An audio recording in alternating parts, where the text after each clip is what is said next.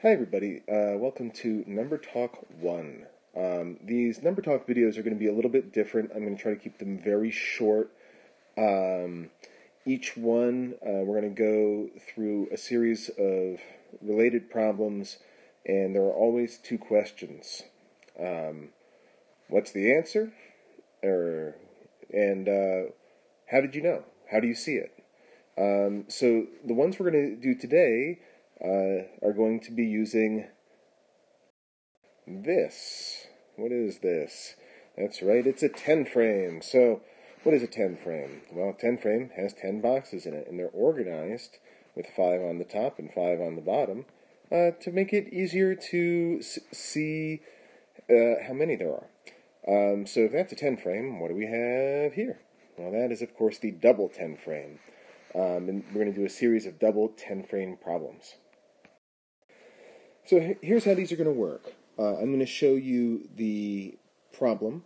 I'm going to ask you how many are there, how many dots do you see, and how do you see it.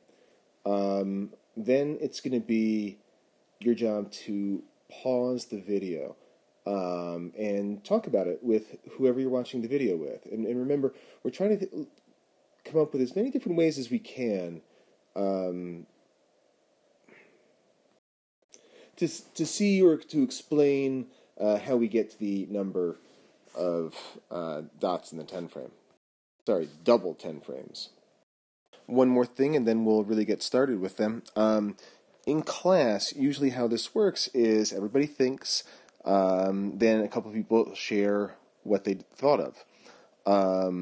Obviously, it's going to be a little different at home. You'll have to kind of do that work a little more on your own. We've done a lot of these, though, a lot of practice with this kind of idea, so hopefully you'll have some ideas. And if you think it would be helpful, I can do a longer video that shows more of these strategies, but I want to keep the actual number talk lessons short. So I will not be including my thoughts about how you could see these. So, ready, set, think. How many and how did you see it? And remember, we're talking about how many in all, the two 10 frames put together. So please pause the video, think and talk about it. Hopefully you had a good discussion. And onward to the next one. How many and how did you see it?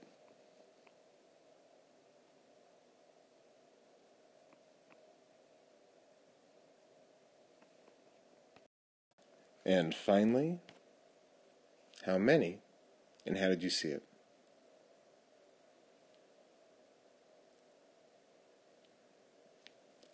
Hopefully you found these problems interesting to talk about and that this way worked well for you. While I've been doing this, I've been thinking I really should do a video with strategies, but we'll save that for another day. Thanks for watching.